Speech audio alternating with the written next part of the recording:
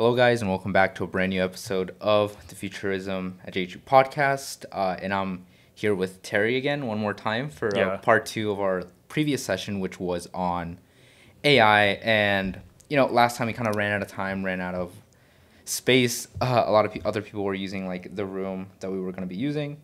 So we decided to just, cut it off, but then get some new ideas, get some fresh impressions, and then do a part two, especially because a whole bunch of new things are coming out, especially with Sora AI and the video that involves. So we're going to be talking about that, as well as just general thoughts on more AI things, which include ethics, privacy issues, data misuse, which has been pretty wild, as well as just people generation. There's been I think it was Google's AI. I don't exactly remember what it was called, but it recently kind of got caught. Gemini? It might have been Gemini, but it got caught if you told it to give me a picture of a scientist or an astronomer from the 17th century, it just would never give you a render of a white person. It was always really? a certain type of person of color, and so people were doing it. Somebody told it to give it a representation of Elon Musk. Yeah. And it spit it out Elon Musk, but as a black person. Oh. Which I think is pretty interesting. So we're gonna be talking about general stuff like that, going more into deep with that. But yeah, so starting off the conversation, what do you want to start off with? I think we should just kind of recap what we talked about last time. So last time we sort of talked about this very ideal world, this ideal system that would collect a lot of your personal data, and then these giant entities, I don't know if they'll still be companies at that point, but basically entities that would understand your personal lives and then suggest things that you should do or could do. In that way, our lives are kind of already designed in a way, and then our lives would be very tuned to each person and their own personal preferences. Okay. Yeah, but it could also, there's a lot of risk to it because there's a lot of potential for the people who are in charge to misuse that for their own personal gain. Yeah, especially whoever creates this algorithm, because we've seen it with a whole bunch of different things. If you, for example, I was talking about, right, with the whole Gemini, Google AI photo creation, right? Yeah. They wanted to push a more encompassing, less just white people perspective, which I think it's to a certain degree fine. You do want some type of diversity when you're coming up with general terms, oh, give me a picture of a doctor, Yeah. Because nowadays it's very normal to have a very diverse background when it comes to a lot of these different occupations. But if you're asking it oh, give me an accurate representation of a scientist or astronomer back in the 17th century, then contextually it doesn't really make sense to have all these people, because oftentimes these people didn't necessarily were allowed to have the resources that other people with more power had. So there's definitely that issue of we want to do good by it, but then sometimes even that can misconstrue the way that the algorithm is interpreting things, right? Yeah. And so I think that happens a lot, especially with the YouTube algorithm.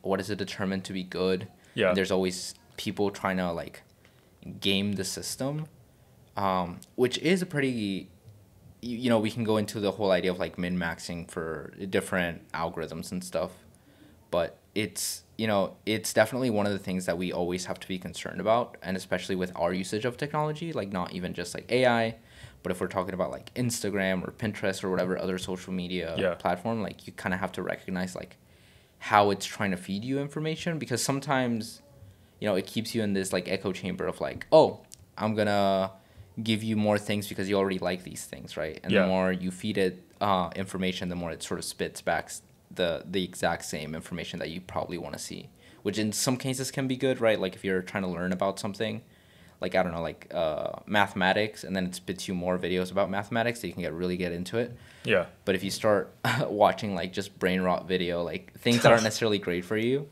then it's just gonna perpetuate that even more and more. But in this case, what would you say if we had, an AI that people were using for everyday decisions? Yeah. What do you think would be potentially who do you think would have to have the reins of this sort of platform? Because some people may say, oh, a government should have this, but then governments have failed in the past, similar with private companies, right? Private companies a lot of the times just are in it for the profit or just to make their shareholders happy. So like in this case, who do you think should have the reign of the power of such an important decision making like algorithm? Because it can be pretty scary when, you know, you're inciting action through the thoughts of this algorithm. Okay, so I think like my opinion on it is like, so governments are basically a system where we agree to agree to a certain list of rules, and that's how we're going to run our society. And the Constitution is just like a boiled down version of that. Okay. So it represents like, it's like, oh, we're gonna like do X, follow Y, and then not do Z. Yeah. And then it's like a lot of those, and we break them out beforehand, and then we try to make sure the way we make our decisions is as closely linked to that as possible. Okay. So it's kind of like a mapping of what we believe the ideal world should be like to what the world actually is. Okay. So that's kind of saying. So I think your question, it kind of involves like what type of government is the most effective. I guess in a way, yeah. I mean, you could like boil it down to that. I think there's also just the fact that like, you know, yeah. I guess you could do it because you could technically say the same thing about like how government should govern around like private companies, right? Yeah. Because then they also have like a certain things that they are allowed to do because the government allows them to. Yeah. So like so as of what I know about governments, like based on my current knowledge, like I don't really like research this thing, but based on what I know is like there are different types of government, like direct democracy. Like everybody just votes something and then they decide on everything like directly. Yeah. There's like indirect democracy where we vote on the people who decide on that. So the representatives. US the US is that. Yeah. Because we vote on like the House of Representatives, the people in the Senate. Yeah. And then they decide things. Yeah. Well, actually, no. We vote on the people in the House of Representatives, and then the Senate is like an electoral college, which is a totally different set of things. Yeah, it's quite a bit different. I don't exactly remember how it works. So it's like we vote for people that decide things for us, but direct democracy is we decide things ourselves. Yeah, I think if you were to name it, I think the U.S. is called like a democratic republic. Because we have like the republic part of it is we have democracy because we're able to choose, but the republic means that like we choose representatives because we don't want to deal with the hassle of voting everyone on every single tiny little issue that like the country wants to have on wants to solve. I mean, it's like because there used to be like monarchies, right? There would be like this one king, and then everybody there are like arguments in the past, especially like by Hobbes, like politicians, like people like philosophers and people like Hobbes, who argue that like he argues for absolute monarchy, where there's a king at the top, and everybody at the bottom gives up all their rights. And they just like give it to the king to decide everything. So like, but like okay, based on things that happen in history, like the king is not perfect. He's just a human too. So like he could make some mistakes, and then there will be a lot of consequences for the people. And they kind of can't do anything about it. Okay, but then what if you? But then he also said, what if you had like a group of people, like an assembly of men? Okay. So instead of like one person, you have like a group of people, and it's like less prone to errors. I guess that would be the exact same thing as like the House of Representatives that we have. Okay, but that is we choose the people in power. This is like they're not chosen. It's like inherited. It could be like inherited. So inherited power. Inherited power. Well, at that point, you go into the issue of like nepotism, right? It's like, oh, my child, like I'm in power. I'm one of these people that hold a lot of power. I want my child to have like a successful life. So what I'm gonna do is I know he's not the brightest. I know he's probably not the most morally correct person. But you know, I want him to have like the best life possible. So when I go, I'm gonna give that power over to him, so that he can, you know, have the best life that he can. So I think that's what a lot of problem that comes with nepotism. Some of it, there have been successful cases of it where like you sort of shape the person to be able to fit the role of whatever. You can kind of think of this as like, you know, sons or daughters of, you know, successful company owners, and these kids from a very young age have been taught to like, okay, this is how once this whole thing happens, you're going to take reign over like the company so that you can perform the duties that you're supposed to do in like the most correct way. But a lot of the times we also see like the negative impacts of that, which is these people are kind of left with power where they don't know what to do with it, and they aren't necessarily taught to handle the power either way. So one of two things happens: either they give the power to someone else, or potentially like the company just kind of comes to a crumble. So I think that's the biggest reason why we don't necessarily see that type of like structure and power. Because if you were to just give it to someone just because you wanted to, like if it's just one direct line, that's where it kind of fails. If you had like, again, with like the representatives, right, you get at the very least a more accurate representation of the things that people want. But even then, like people are very easy to dissuade. Right, so if you wanted to, you can go to like a rural town in the U.S. And sort of like fill them with hopes and dreams so that they vote for you. Even if you may not necessarily have the best interest in mind, and that sometimes do happen. Right, there's corrupt politicians like everywhere, not just in the U.S. There was a funny meme of like this. I don't exactly remember where it happened, but it was in this country where this woman was trying to run as an elected official. And then she gave a auto bus to like a village. And they didn't end up voting for her. She took the bus back. Shamelessly. So I think there's definitely like that, but like these are all just like pros and cons to like various different methodologies.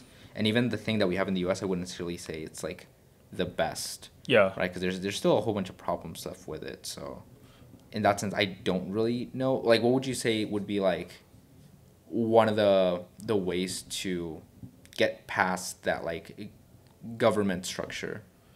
So the way I see it is like you need a sort of way to evaluate people and their potential, and you need that to be very accurate and reflecting what they can do and like will probably do in order to like put them in their specific roles, right? So like we achieved that in the past by like saying, oh, he was the king of a successful person. I mean, he was the son of a successful person. So he was likely to be successful because you passed down our genes. Or you say, he had evidence of being successful because during this time of period, like during his childhood, he like published a book, did these things that so sort of more signs of like a meritocracy. If you meritocracy, will. Like there are signs, there are evidence of his potential and like what he can do and will probably do. But then that's still like, it's better evidence than just like basing it off of like who you're the child of, right? But then that's still like limited. That's still not like perfect in a way. Because people lose it. Like I've seen it happen as well. Like people lose interest or something in their life happened, and then like the potential that they might have had like just never gets cultured. So in that sense, like I'm not gonna say like necessarily wasted potential, but it's not the trajectory with which people were seeing that person in. So it definitely does happen where like it's definitely not a straight path. So imagine. So the question I'm asking is, do you think it's possible if this like nearly perfect godlike AI would be able to predict each person's potential and capabilities? Oh, that's an based on the moment they were born. Theoretically, I guess you could. Okay, I think the biggest thing that we kind of go back to is like simulation, right? If you were able to simulate conditions perfectly, then perhaps, right? Because then you could, I don't know, take a person's DNA, because DNA is basically just like the building blocks for that person and how they'll develop over time. Of course, there's still like some environmental factors which you have to account for. If, for example, one of the things that I'm thinking of is like height, for example, right? You can have the exact same genes. But if you live in an environment where you have the proper nutrition, exactly. You're gonna grow taller than if like somebody who didn't have that proper nutrition. Even if they're the exact same genes, even like if they're twins. So if and then again, you would need like incredible power for you to be able to do this. But assuming that you have like near infinite power, like the power of the sun and super fast computing, then if you were able to like theoretically take these genes, you can in a way like carve out a path where you kind of know where to direct this person so that they reach their ultimate potential. So theoretically, it can happen. There's been a lot of like different media about this. Like anime has done this a lot with like a couple of different themes around it. One of the anime is like Psychopaths, where instead of like predicting somebody's like how they should go about their life to reach their utmost potential, they have this algorithm that is able to detect who's going to do a crime when. And so they like, I don't remember if at the time of the crime happens, like they arrest a person, or even before the crime happens, they arrest a person because they know that, you know, this person's going to be like a serial killer or something like that. So I think, again, like this could potentially like be a possibility. But I think we also have to like think about how people could potentially, like, if something like this were implemented today. How do you think people would potentially like react to the idea of like, hey, we have this AI I know that exactly. will choose like your actions and what you should do for your like your best interest in mind? I don't necessarily think a lot of people would take it kindly. Maybe there's going to be like some front runners that would say, hey, yeah, I'll like try it out and see if my like life improves in like a week of using this potential product. I don't think it's like the AI telling you what to do. Okay. It's more of just like like suggesting things. Okay. So like it's kind of like giving you endless options, and then it would recommend certain things, and it's your choice ultimately. Okay. Yeah. So in that sense, I guess it would just simply be like a suggestion bot. Like, or not even a suggestion. It would just be like, oh, here's another thing you could do, and then if you choose that, you find that's really good, and you're like, oh, maybe this AI is pretty good. And then next time, it's like, okay. this AI is like good at right again, so you keep choosing it or something. So like it's basically like a real time suggestion algorithm. Yeah, like a YouTube algorithm for life. Interesting.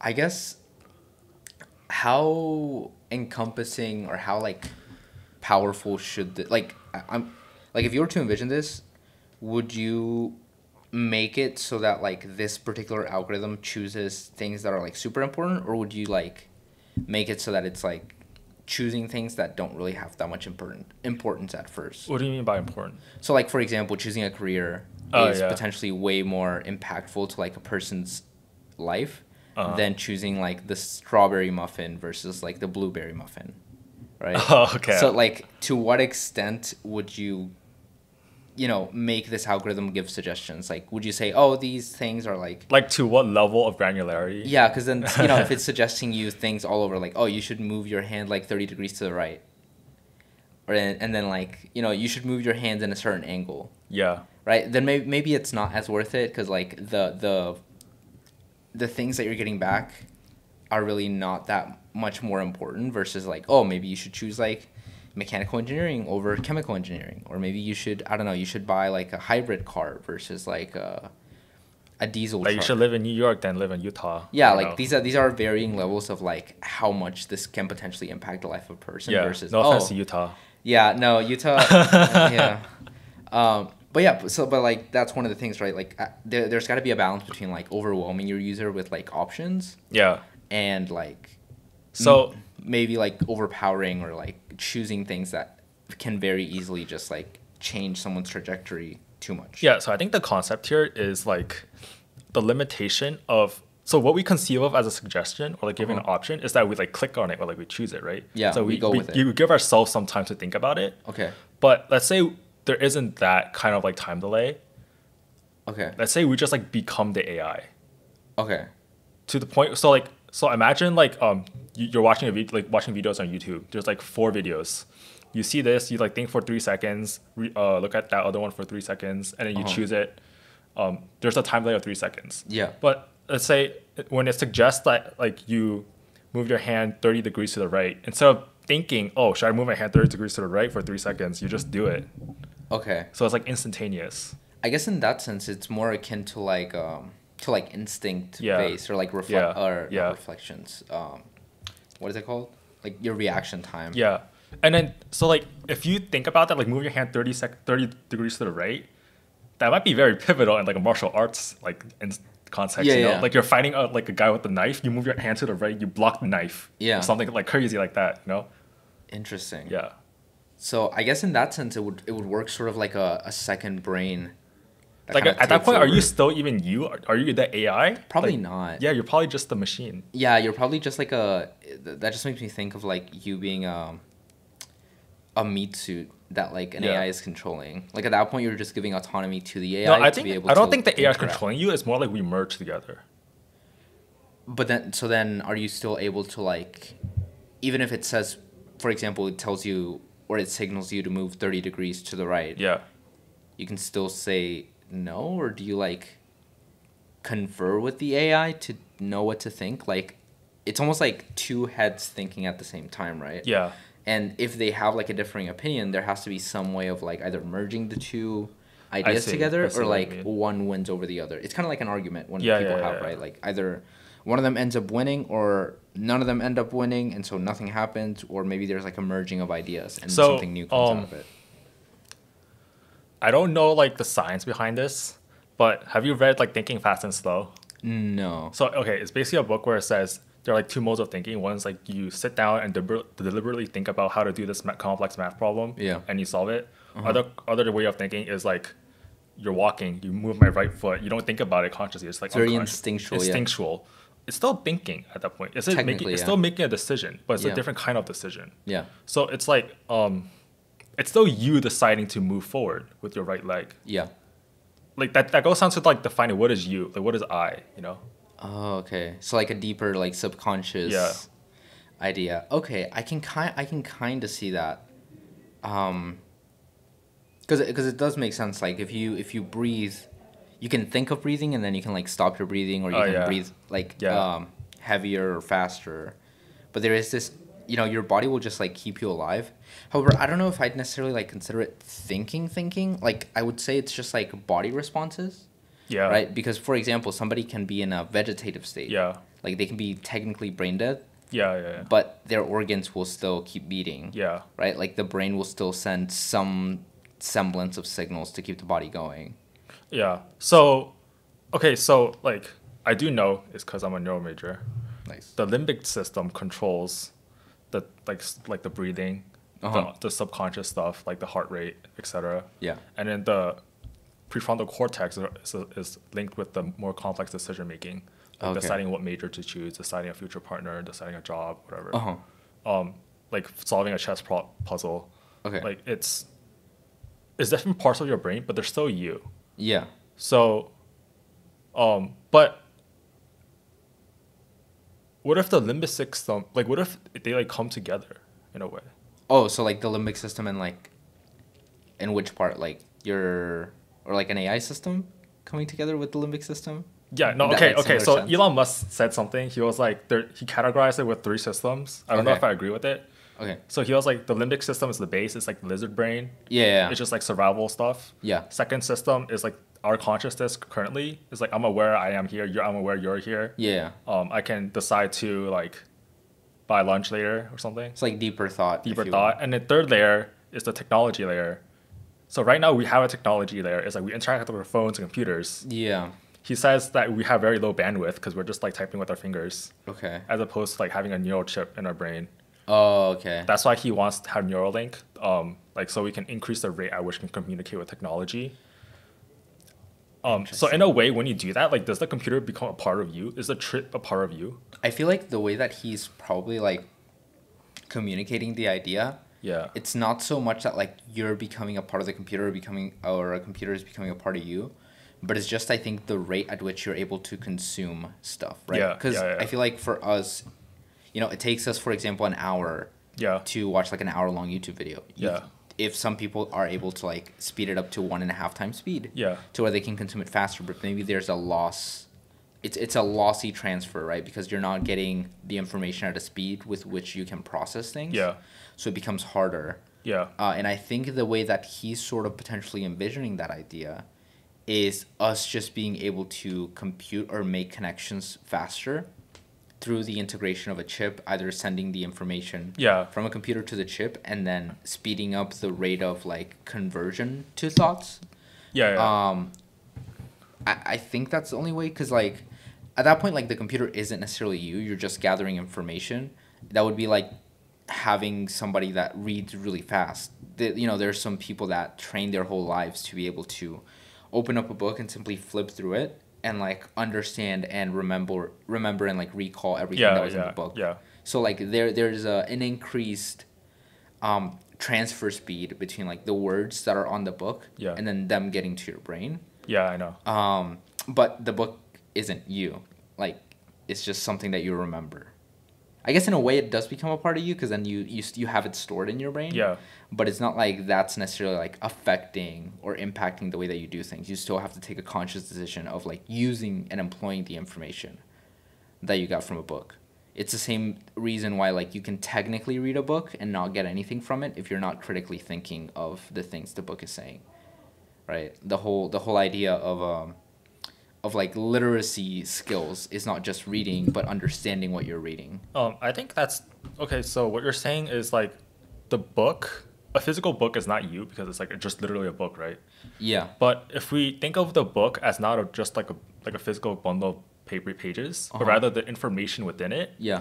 And we say that we intake that information and then we cohesively like connect that information with a previous base of knowledge. Okay. That becomes you. Yeah, that's what I would like describe as like the processing part. Yeah. Because it would be, for example, if you take it back to like computer terms, it would be like me having a hard drive. Yeah. With like a certain data set, and then I'm transferring that data set from the hard drive to my computer. Yeah. So that it's on my computer hard drive, but I haven't done anything with it yet. Yeah. Like it's still not useful. It's still not being currently employed. Yeah. I have to get it to process somehow so that my computer is able to utilize that information to do something with it. Yeah, right? yeah. So there's like that processing layer, and that's when it really becomes a part of you, right? Because now you're able to employ it. Now you're able to use a lot of these things. Whereas before it's just a file. It's just a thing.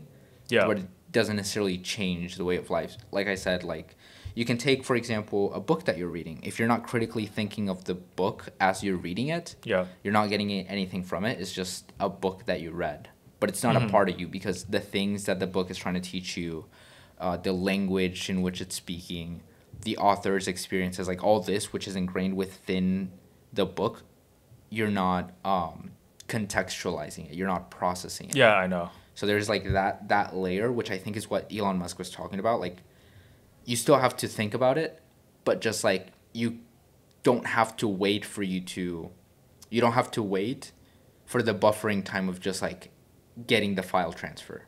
Yeah, Right? exactly. If the file transfer is You're instantaneous, increasing the file transfer rate. then you can then you only have to worry about the processing aspect of it. Yeah. So I think that's what he was getting at. And then, speeding up the processing, like I think that's a whole nother thing which can potentially also be done through like brain computer interfaces. Like there might maybe not this instant, but there might be the possibility Increasing IQ or potentially like increasing the rate at which we process very simple tasks, even if it's just like elementary grade math. Yeah. Right, but not having to rely on an external thing to do it would certainly speed up like mathematicians writing out equations on the board. Yeah. Like there's been many times where I've been in like a math class here on campus, and the professors, as they're writing problems on the board, they mess up on like very elementary math. Oh yeah. Because they're thinking of other things, right? Yeah. If they don't have to worry about that anymore, then it speeds up the process at which they're doing things. Yeah. So there could be benefits, but I think it's definitely like more of the transfer rate rather than the processing rate that he's talking about in that sense. Yeah, so I just want to say, I want to say like two things. So first thing, one good example of like the increasing file transfer rate idea is like imagine Stephen Hawking, like a brilliant mind. He like thinks really fast, all those physics equations in his head. But he has to move like this cursor with his eye. Yeah, exactly. And it's like one letter at a time. Yeah. So imagine him writing a book with that. It's like the bit of transfer rate is so slow. Yeah.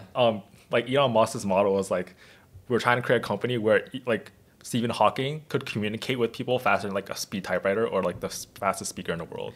Yeah, and that's where like the potential of like, and again, a lot of media forums have done this, but like you come to the idea of potentially brain-to-brain communication. Yeah. Where it's not necessarily that you're like sharing and like becoming a part of somebody else's consciousness. That's not necessarily what it is, but rather you're able to communicate ideas way faster, right? Yeah. Instead of me saying, hello, how are you? And maybe that takes 3 or 4 seconds, you can do it in like 1 millisecond. Yeah. And then, you can respond back and forth. So now, instead of having a conversation that maybe took us like an hour to get to, we can do it in like 5 minutes. Yeah. Right. So, and it's definitely helpful. Like brain-computer interfaces have been used, or that's like the main purpose, especially if you're doing a lot of research on brain-computer interfaces. Like, APL here at JHU has a lot of brain-computer interfaces that they've been working with to try and get people with like locked-in syndrome to be able to communicate and to be able to have like this physical aspect with the outside world. Again, because otherwise they wouldn't be able to do anything. There is no transfer to the outside world.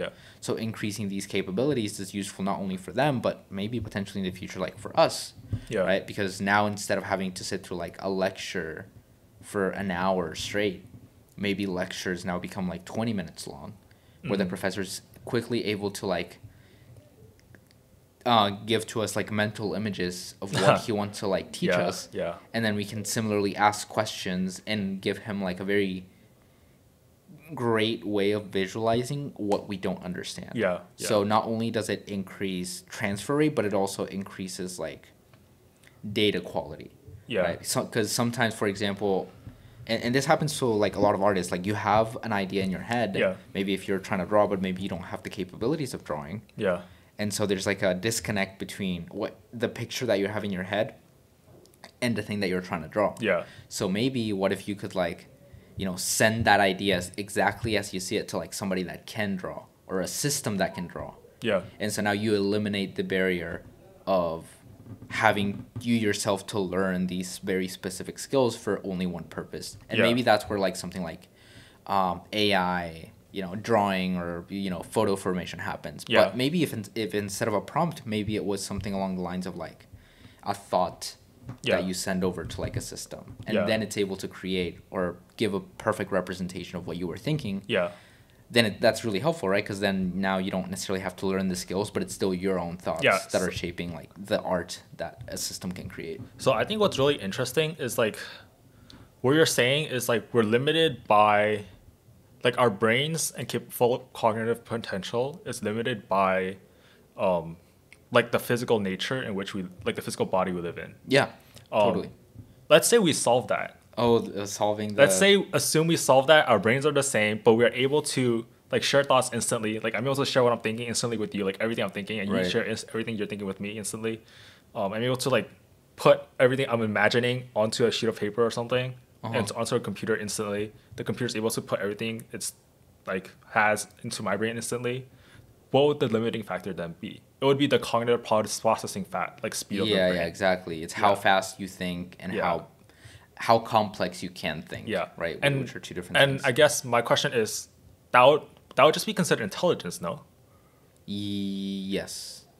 I think so. And I guess the big $1 million question is, how would you increase that? How do you increase intelligence? That's a really interesting point. I feel like I'm probably not like the best person to ask this. Because some people have like very different ways of thinking about like intellect. There's been a lot of people like, for example, the person who originally wrote like the SAT, for example, like his thought on intelligence was that like it was similar to IQ, something that you like are innate and it doesn't really grow. But we know that nowadays, like if you take an IQ test, you can become good at taking IQ tests, and you can artificially increase your IQ. Similarly, you might think that some professors are very like talented in whatever field they are. Maybe they're in physics or mathematics or whatever it might be. But you also have you at the same time you kind of disregard like the amount of time that it took them to get there.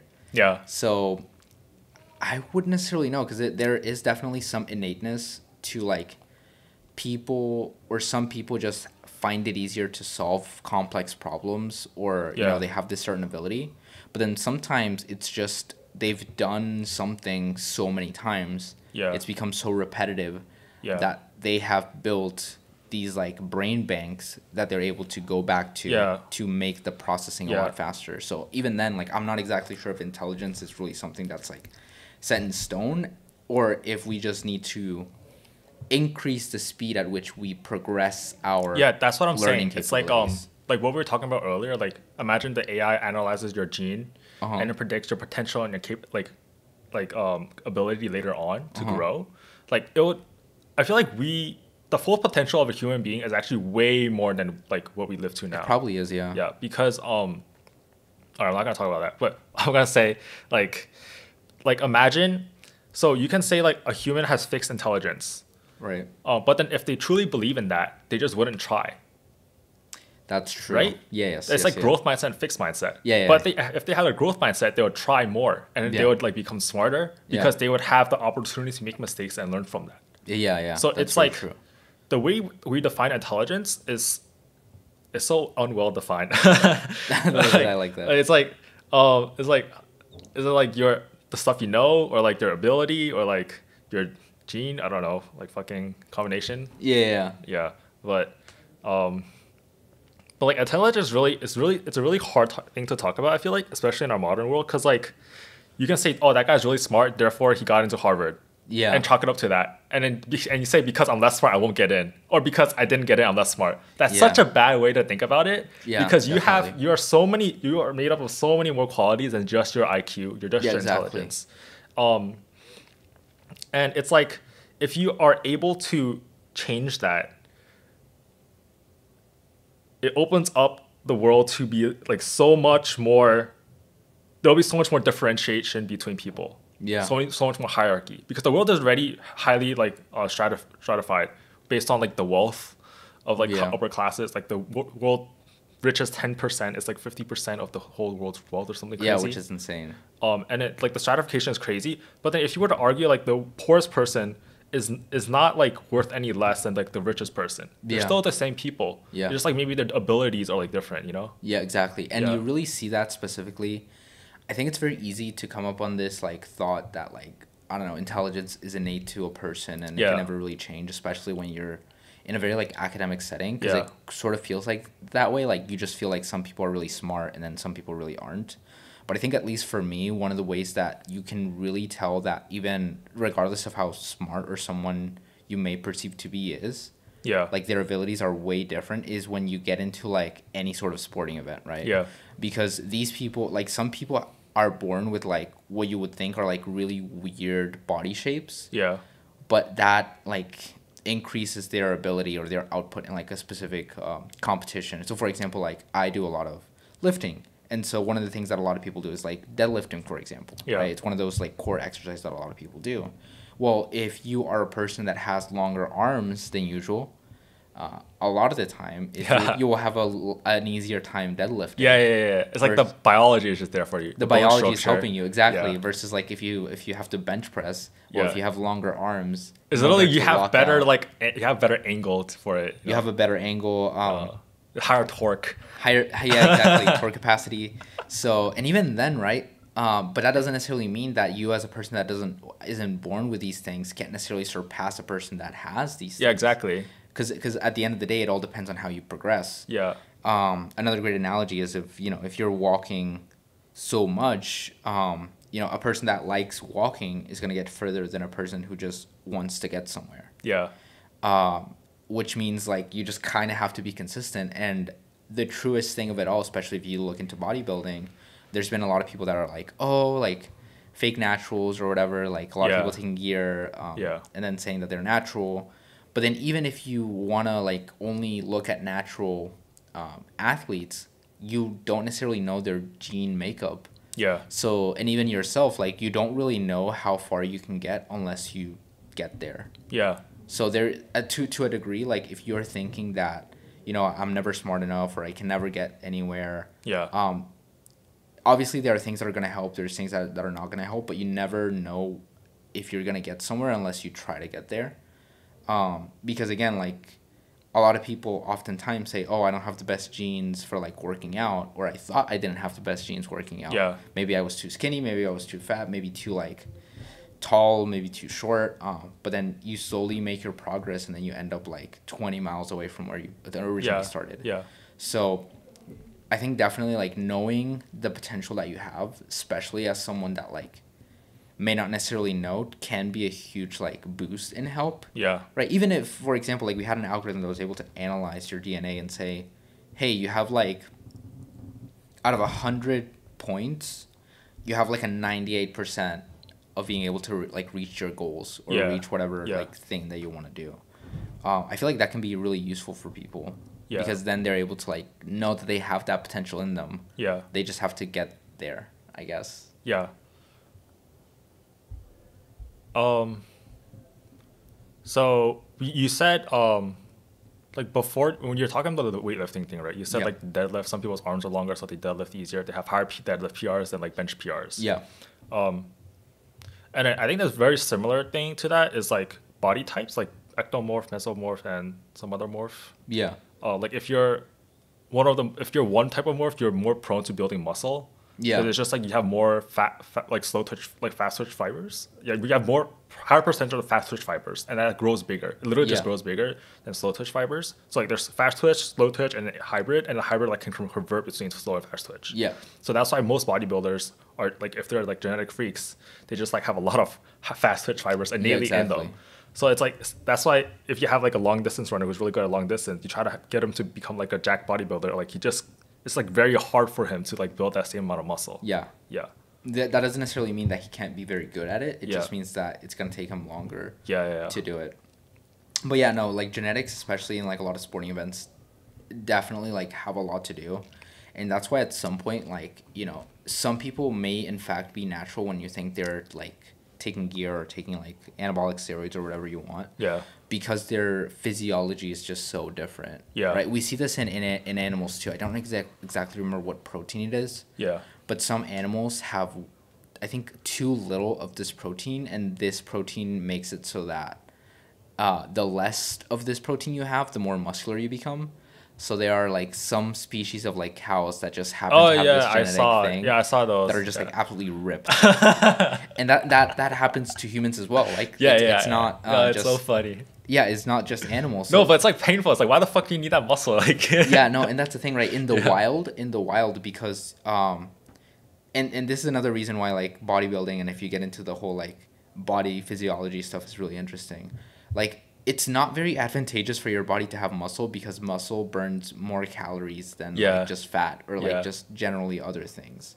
So if you're out in the wild and trying to survive, why would you want a ration of food to last you less time than if you didn't have as much muscle, right? Yeah, it's so like your body is like, it's like, doesn't want why it. do you need to lift like a 100 kg stone? Yeah. But it costs like 20 times more energy to like maintain that level capable. You just never need it. It's so niche. It's just like, exactly. Like if you're using it 0.1% of the time, your body's like, it's not efficient for us to keep wasting and burning these amount of calories unnecessarily. Yeah. Like you're just wasting food at that point. So your body is very good at like saying, oh, we're not using this muscle. Let's just like put it off. Yeah, exactly. So that's why like if you ever want to do bodybuilding or stuff like that, like you really gotta be consistent because you gotta tell your body, hey, I'm like constantly using this muscle. Or maybe I'm constantly like tearing muscles and you need to build them back up, kind of thing. Obviously, like don't overtrain. You can also do that and then you can kind of become sick.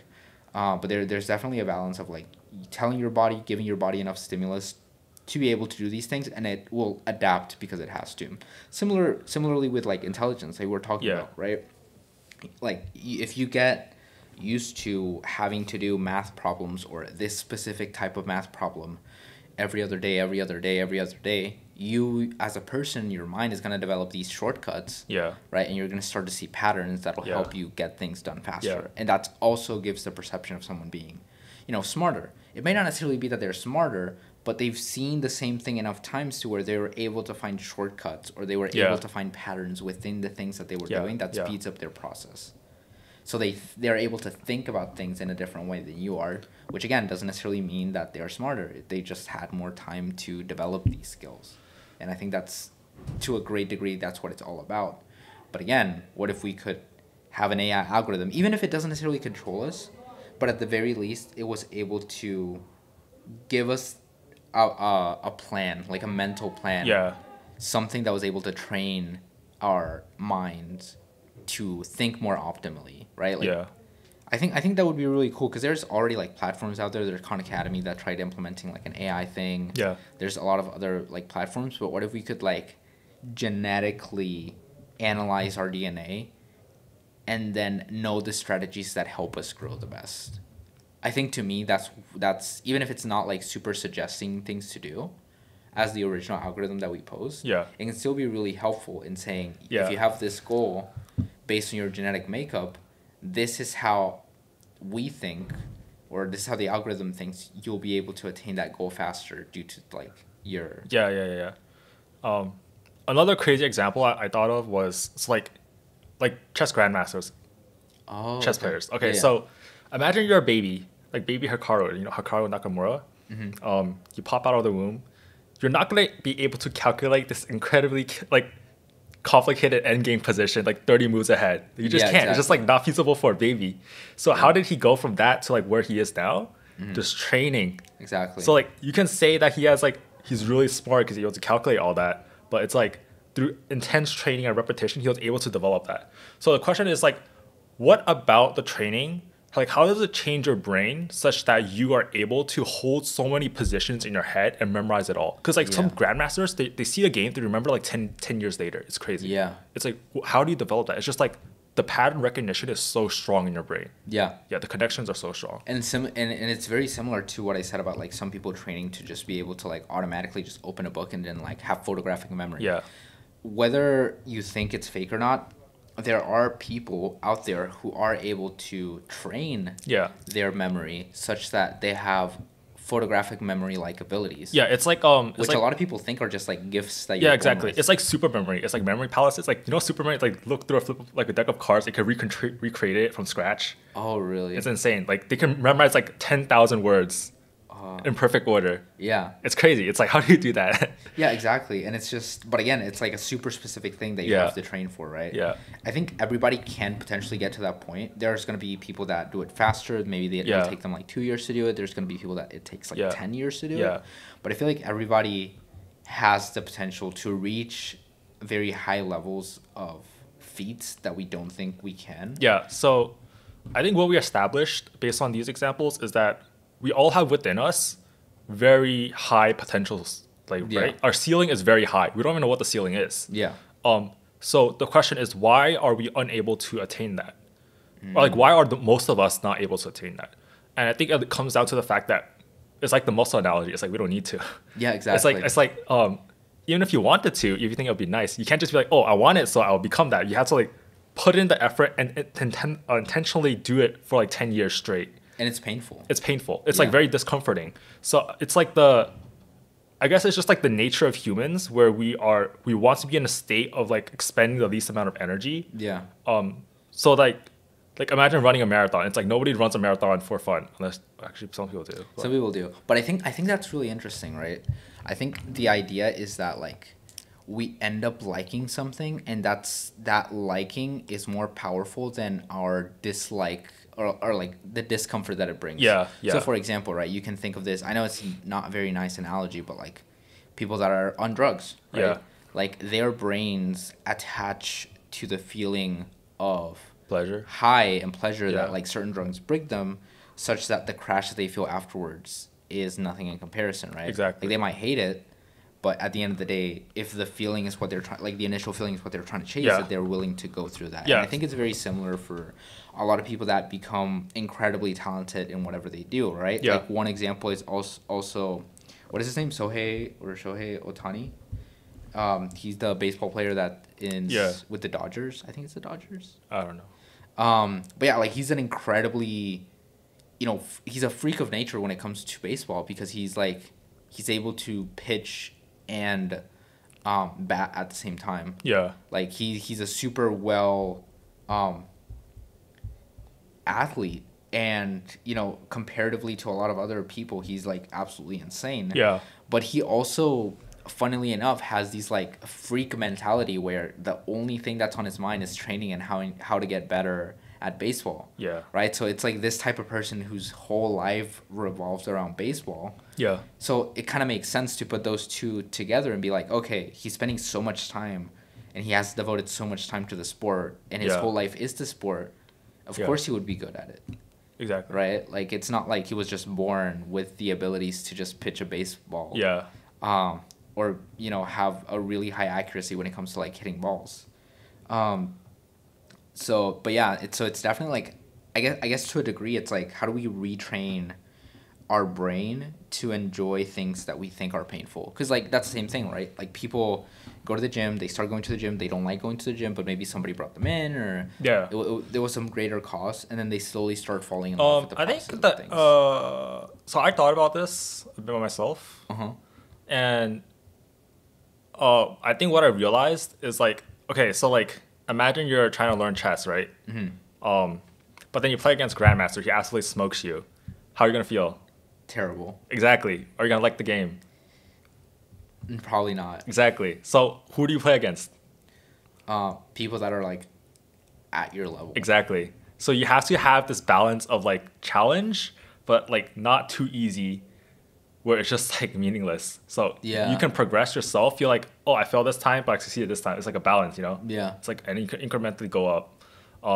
And I think that's true for like weightlifting too. It's like, if you're kind of so self-critical, you're like, I'm gonna bench 400 pounds, go in, see this really jacked guy, and you can barely bench the bar. You're like, you think I'm shit, and you never go to the gym again. It's like, that's pointless. You have to be proud of the progress you made by stepping foot into the gym, having a plan, and then like slowly adding 5 pounds to the bar every week. Yeah, I think the biggest thing, especially when starting out, and I've heard this about people that like having to go to the gym for the first time, is just like, you know, the first few times that you're there, don't even worry about just like lifting anything. Just get comfortable with the environment. Yeah. Because what you want to do is set up the expectation that like, even if I'm not really doing anything, walk for 5 minutes, like just kind of check out the machines, almost like if you were shopping around.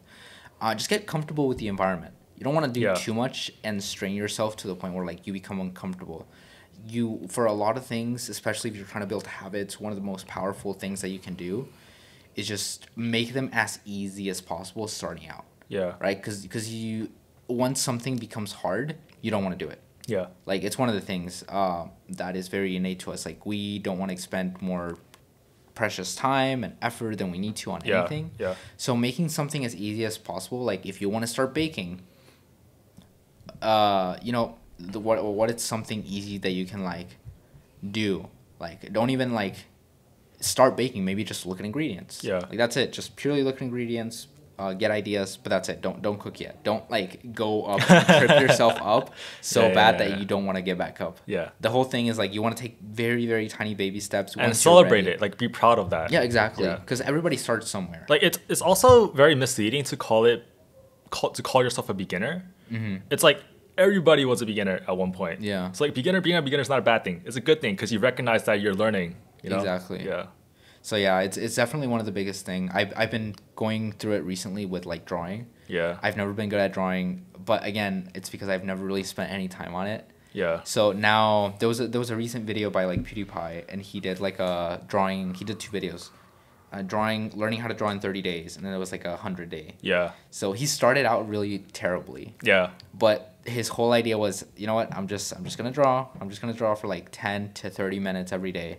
It doesn't really matter what I draw. It's just going to be something that I enjoy, something that's like easy to draw. Yeah. Because what you want to do is just get comfortable holding the pen. Like, you just want to be able to have a fluidity to your movements. Yeah. Don't even worry about actually drawing something nice. And so he turned out really good at the end of 100 days. Like, a lot of people that did art on YouTube were like, "Oh my god, he's actually pretty good now."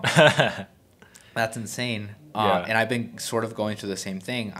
Even if it takes me longer, even if it doesn't take me like, 30 days, even if it takes me like 200 days, at the very least, I'm like doing something that is small enough to where I don't have to worry about it. It's something that's also de-stressing at the end of my day.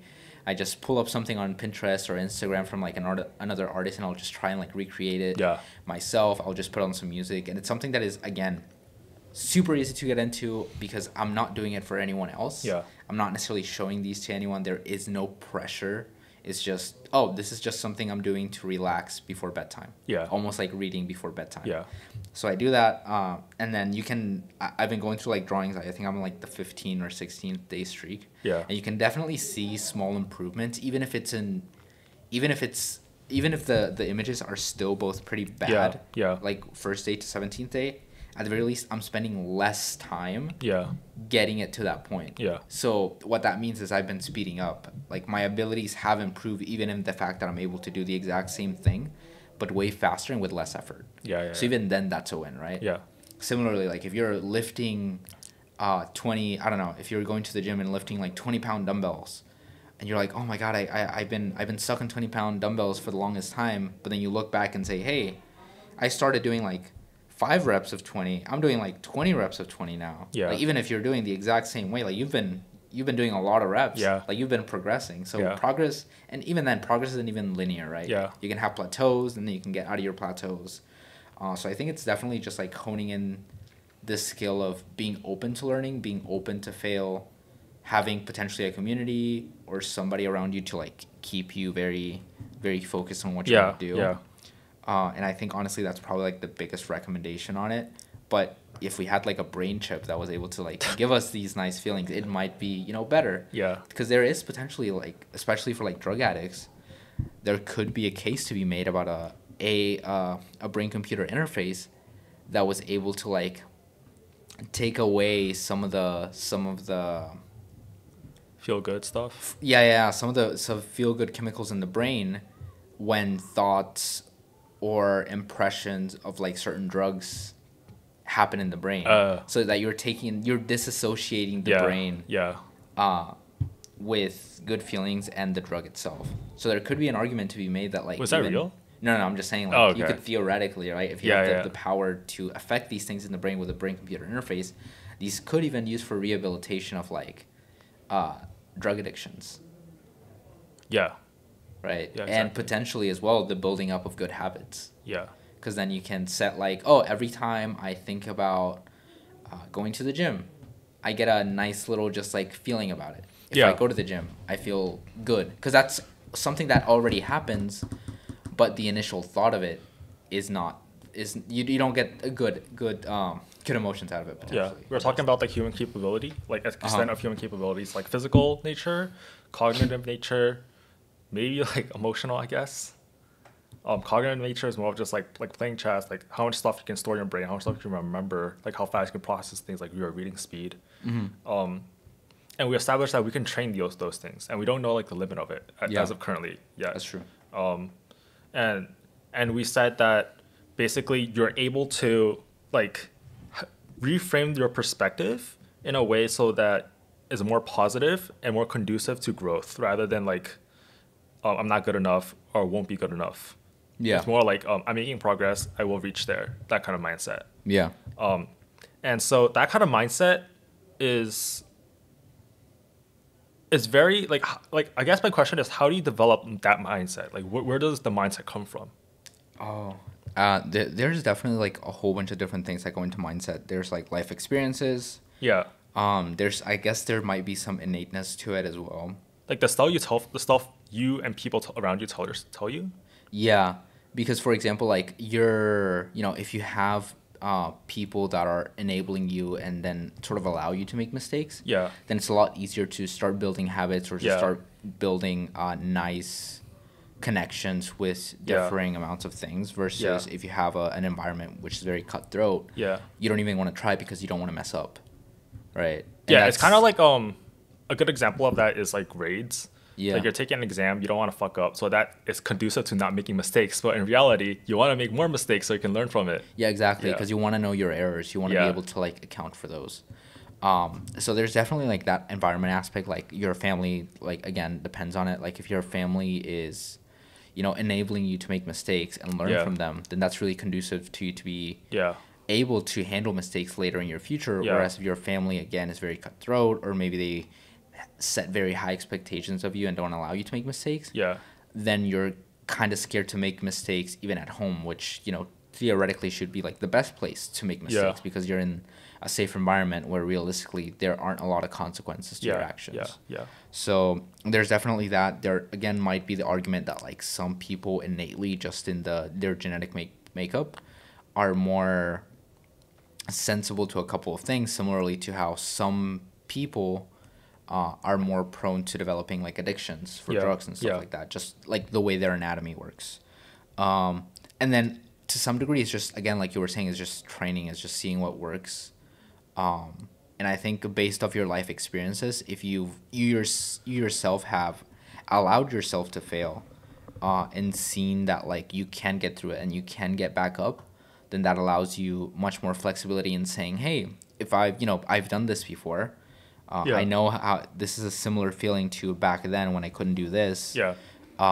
So that means that there is light at the end of the tunnel, right? So you hold on to the hope that like, hey, I can get better because I've been in a similar situation before. So I feel like once you very knowledgeably have had that feeling of, oh, I've been not good at something in the past. I have felt like I couldn't get better, but I kept with it and gotten to the other side with better skills. Yeah. Then I can do it again.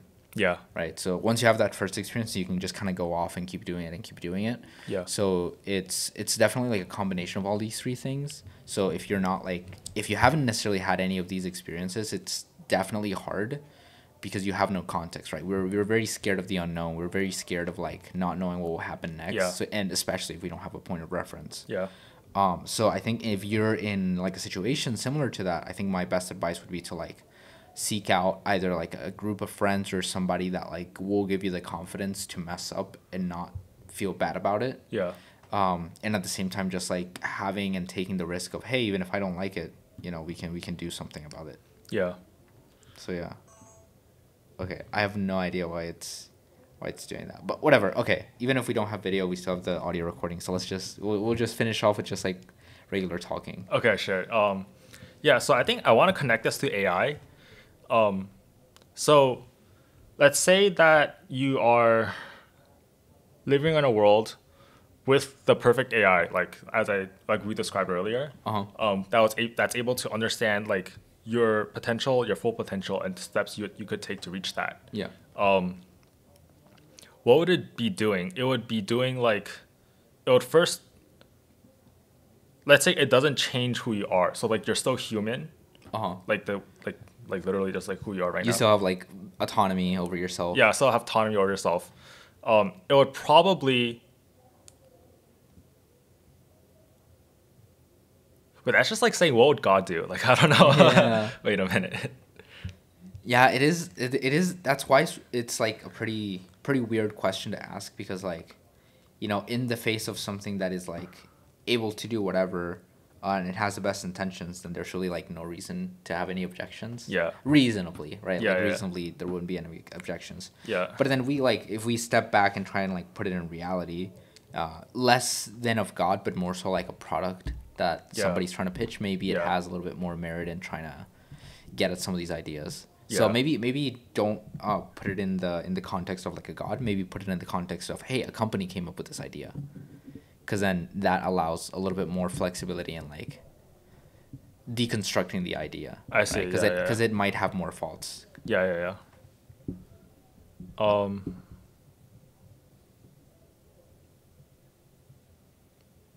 Yeah, I guess so. One thing I guess I was thinking about was like the potential for human growth. And like I'm not sure like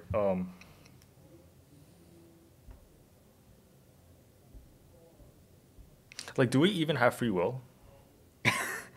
I don't know about that question. If anything, maybe we have the illusion of free will. Yeah. So I don't know. Okay. I'm trying to think. Okay, my opinion on this is I think we do have free will. Okay. Because we're able to say no. We're able to say yes when things tell us to say no. Okay. So we can choose for ourselves, even though other people tell us not to, or other situations tell us not to. Interesting. But like the difference between that and like infinite free will, I don't know if that's the right description, is like we don't always have that capability. It's like sometimes we just go to bed, we scroll on Instagram. It's like a unconscious thing that we just flow into. Yeah. Like fall into.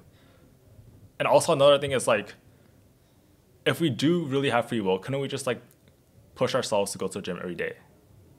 I think everybody, yeah. No, I think everybody can push themselves to go to the gym. But I feel like, I feel like it's not as strong as we think, probably. Yeah, but I think that has to do, or in my head, it's sort of like this. You can think of like our subconscious or our, I guess, more instinctual habits as this sort of like overprotecting mother figure. Yeah. Because, you know, to some degree, like these behaviors like help us and keep us alive. Yeah. Right? Like this has been the basis for humanity to be able to survive for many thousands of years. Yeah.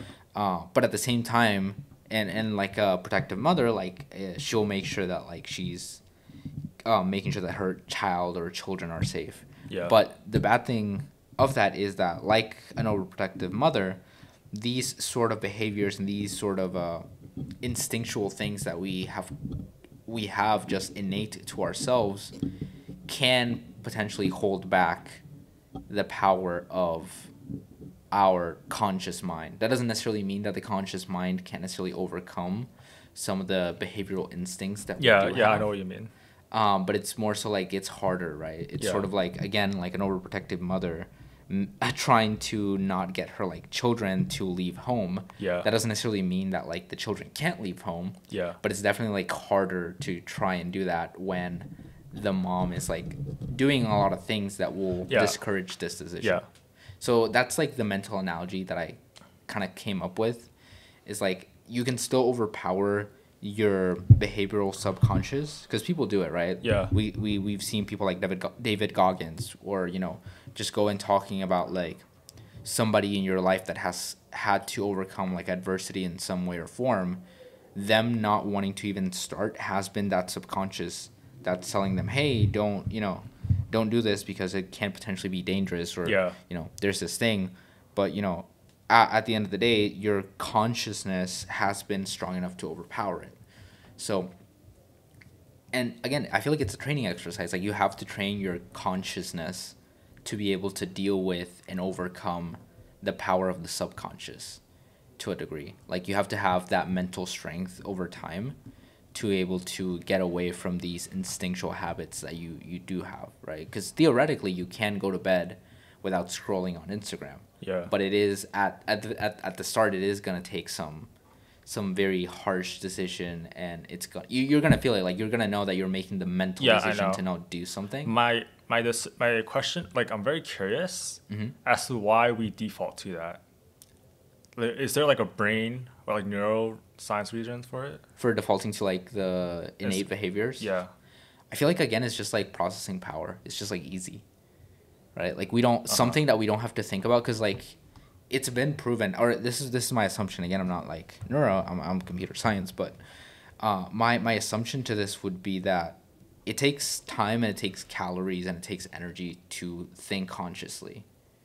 Right? Yeah. Like, we've seen this before, where I believe it is like your brain uses, like, whenever you're doing something mentally taxing, mentally challenging. Yeah. Like, your body just needs sugar. Mm-hmm. Right, to process things. I think I got something. I realized something. Yeah. So basically, what you're saying is we run on the system where a lot of it is driven by the premise to just like survive. Yeah. And because of that, the next step would be to like maximize like survival rates. So like not using excess energy when possible. Yeah. So just like being able to sustain the basic needs. But we've advanced civilization so much that we want to achieve goals that are beyond that. Yeah, exactly. So like we have to really like push ourselves to expend energy when our body doesn't want us to expend energy, to like work on like this really complicated math problem, or like to lift weights when we don't really want to. And it's like the system is different. And like if we are able to recreate the human like brain or like structure to allow us to like consciously design our day to without the basic premise of surviving, or without the basic premise of like not expending energy where it's inefficient. So like we can like turn it on when we want to, like turn off when we want to, and not just like be subject to like whatever it is right now. And that would be really powerful. Yeah. Because like you were saying, like it's one of these things that in a way has held us back for so long. Like before, this I feel like this behavioral way of thinking came about from just natural evolution, right? This is what's been keeping us alive. But our environment has changed so much that the way and the evolution of our brain hasn't necessarily kept up with it. Yeah. So in that way of like changing your mind to be able to do something else, it rather than like the environment adapting to you as a person, it's more so that you're adapting to this new reality, to this new way of living. Yeah, exactly. That our ancestors didn't necessarily have. I think that's why I think it's beneficial to have a world where we merge with computers. Yeah. Because the computers, like, you run a computer and you make it run like a crazy program. It'll run it even if it's like... It doesn't complain. It doesn't complain, yeah. Yeah. It'll just do the job. Like, whatever whatever you define success is, it'll try to achieve that like parameter no matter what. Right. And it'll only fail if like the program itself is flawed or there are like some external circumstances it can't control. Right. But then you can program it in it's like it's not like suicidal or in a way. It's like okay. It's like it wouldn't like run for infinitely. Like if it realizes at a certain point this infinite long loop, it'll go back and fix itself. Yeah, exactly. So it's like it's aware of itself, but it's like a computer. I think that'll be really interesting. Yeah, and honestly, I feel like in that way, like you're kind of pairing like the two biggest pros of like the brain and a computer, because at that point, like you're able to give yourself the ability to go past these limiting factors that are innately built on you, but at the same time still have the mental capacity to feel and to, you know, take a more nuanced approach to things. Yeah. Like you can still do the hard stuff, but you're also giving yourself the option or the availability to do things that you want to do rather than just what a computer is telling you to do. Yeah. You're just saying, hey, I really want to do this. So because I really want to do this, unlock the limiter that I have on the progress that I'm able to make. Yeah. That will naturally otherwise would have come up. So I think, honestly, I feel like that's a really good note to end it. You know, we've talked about a bunch of things, but I feel like there is definitely like this sweet spot between brain-computer interfaces, a potential algorithm or some type of technology that is able to merge with the brain, such that we're still able to keep our humanity. We're still able to feel and to, you know, appreciate art and do a lot of these things, but at the same time go and break beyond our just very natural and animalistic behaviors that we've kind of been dealing with for so long. In this new reality that, you know, we don't necessarily need that anymore. Yeah, that's not to like say animalistic behavior is like terrible. Like animals, like no, we kept us alive. It kept us alive. Like it's why we're so here. It's good. Yeah. But it's definitely something that like has to change even a little bit in this new reality where, you know, we still need to survive. Like even in this world out here, like there are still needs for that, but at the same time, when we feel like we don't necessarily need those holdbacks or those chains tying us down, we are able to just like temporarily take them off to be able to reach new levels and new potentials. Yeah. Also, like part of the animalistic thing is like we require food and water to sustain ourselves. Yeah. Like if we get rid of it, we would just be running on like electricity. Yeah. Kind of. I mean, it's not to say it's bad, but it's just like interesting to think about. Yeah. And then that's one of the things, right? Like, but then you kind of want to preserve like the art of just like eating good food. I don't know. Like, exactly. Yeah. No, but that's the thing, right? Like you could potentially have like limiters. If you have like this chip, you could program it to have limiters. Like, oh, once you know, I want to keep on drawing, right? I just want to keep practice drawing. Oh, but you know, make sure that like if I need to eat something, to stop the drive to draw, and increase the drive to go eat, kind of thing, right? Because that'll happen. Like some people that are on like ADHD medication, they'll completely like forgo their appetite. And they'll like stop eating for like long periods of time, so they kind of have to mentally go and eat. Oh, I see. So you can technically like have some built-in like, you know, if hunger is getting to this level, just like disregard drawing for now. Yeah. And then, you know, go and increase the need for eating. Yeah. So there are still like some ways that you can go ahead and like preserve some of the more animalistic behaviors. Doesn't mean like we don't need them, but making sure that we are more in sync with them and in a better balance with them than otherwise. Like you want to control it.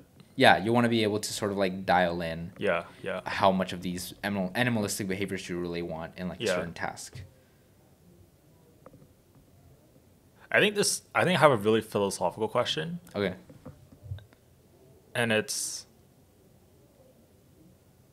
like, why not just exist for the sake of existing the way we are right now? That's a good question. I don't know. I feel like there's not necessarily like with me, but I feel like in the greater scheme of things, I feel like sometimes there is this dissatisfaction with like not knowing where your life can lead up to. And I feel like maybe that's what is driving a lot of people to do the things they do. Yeah. Is because they want to see how far they are able to reach up and down. So maybe it's more of a I don't know where this road ends, so I want to keep going until I find an end. Not necessarily. Are you saying it's like human nature to try to find it, to try to get more? I feel like it is, because there's another. Is that animalistic? In a way, yeah, you could even say that in a way, right? Like, no, we're completely true, right? Like, the whole idea of like greed, and a lot of these things, I think it does. It's like you gotta get more territory so you can have a higher chance of survival. Exactly. Expand your group, you know. So I really do feel like it's in a way like an animalistic behavior, right? Yeah. Like greed and a lot of these other things, gluttony, for example. Like, oh, I gotta eat right now because I have food. Otherwise, I don't. It's like I gotta eat all of it right now because I don't know when I'm gonna like my next meal gonna come. You know. Exactly. So yeah. So even then, right? Like maybe, dialing in these animalistic behaviors may even lead up to like a greater or better society where, people aren't necessarily just driven by pure greed. And maybe are able to think a little bit more logically. Because a lot of the times, right, like this type of greed isn't necessarily very logical for like the greater it's like betterment of the world. One question I would say is like, say we reach these states. Okay. Like 500 years from now, 1,000 years from now. Like a million years from now, I don't know. Uh-huh. But say we reach that state. Do you want us to expand to other solar systems and conquer the galaxy, colonize the galaxy? I mean, I wouldn't mind it. Is that animalistic? Maybe. Okay, like what if we turn it all off and say we just live on our own home planet and just like chill? We could do that. And if an asteroid comes, we move. Like if it explodes, we move. That could be a possibility. Yeah. I think the main thing is like, I don't know how much of it is like animalistic, right? If you were able to say, oh, this is animalistic, then maybe we could go. But I feel like we don't exactly know if our reach for expansion is animalistic or if it's based off of knowledge. Like if we want to learn more, therefore we go and search out these things, or we want to have a higher survival rate, so we go out and search these things. I feel like that's where like I'm not exactly sure which one of the two. Okay, but like what if I think it's the survival rate because like if you know more, you'll survive better. Interesting. It might play into the two as well. Yeah. Okay, so like say you're on a home planet, you know for sure because you have very good computing power that you're gonna survive for the next like billion years. Yeah. And if you know like if it explodes, you just move to the next one and you're able to do that. And you like identify like 100 possibilities where you could do that. It's like survival rate is near 100%. Okay. So you've already achieved that goal. Yeah. And then because you don't have like the animalistic behavior to, conquer other stuff, you just exist where you are and be peaceful. Maybe that's the answer to the Fermi paradox. Perhaps. Yeah. That could be entirely true, actually. Yeah. Because then at that point, like, there is no need for something else. I guess it's in that way you just have, like, even if it's for the next 100 or maybe 1,000 years, like, you do have this perfect piece of paradise where you can just, like, chill. Yeah. So, yeah, I don't know. That's a good question. And I think, we can kind of pose the same question to, like, our viewers. Yeah. If anybody's watching or anybody's listening to it, like, think about that. Like, do you think that we would be able to chill on the earth for the next 100 or 1,000 years if we were able to? And is that potentially, like, the answer to Burmese paradox? So, yeah, I think that's it for this episode. Definitely a great conversation on algorithms. We kind of went a little bit more philosophical in that sense, but I don't necessarily think that's a bad thing. Yeah. So, yeah, all right. So, thank you guys for watching, and hopefully you see us in the next episode of the Futurism at JHU podcast. All right. All right. Thank you so much, Terry, for coming and talking. Yeah, no problem. All right. See you guys. See you.